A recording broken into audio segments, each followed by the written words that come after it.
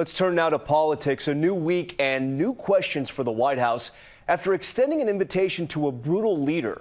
Trump inviting Filipino President Rodrigo Duterte to Washington, an authoritarian accused of violent human rights abuses, including ordering the killing of drug suspects outside the legal system. Trump's chief of staff today defending the invitation on This Week, citing the North Korea strategy.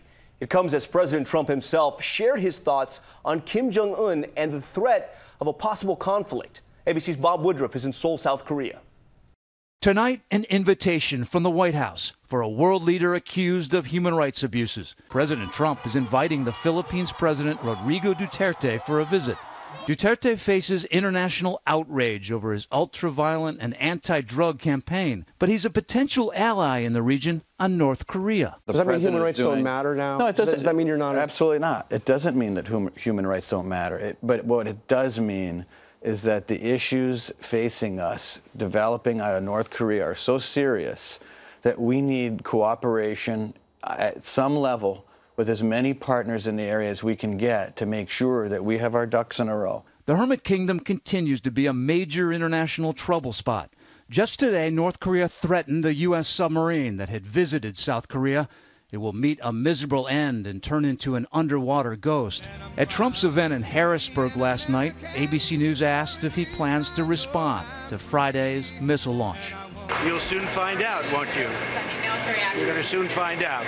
Until now, the White House has drawn a distinction between missile launches and nuclear tests. If he does a nuclear test, I will not be happy. Today, Trump even expressed grudging admiration for Kim Jong-un. And at a very young age, he was able to assume power. A lot of people, I'm sure, tried to take that power away, whether it was his uncle or anybody else.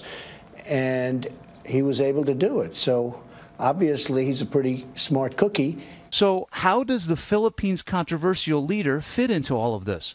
We saw firsthand how he deals with suspected criminals in his country. His troops have killed more than 7,000 people since Duterte came to power. In the crowd, a worried mother.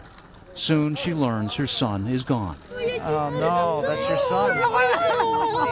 Outwardly, it appears to be a deal with the devil. This is a person who has participated in extrajudicial killings of drug dealers and who thinks it's okay to kill journalists.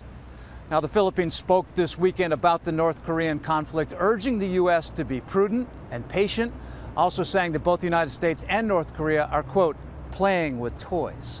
Tom? Bob Woodruff with the new developments from that region tonight.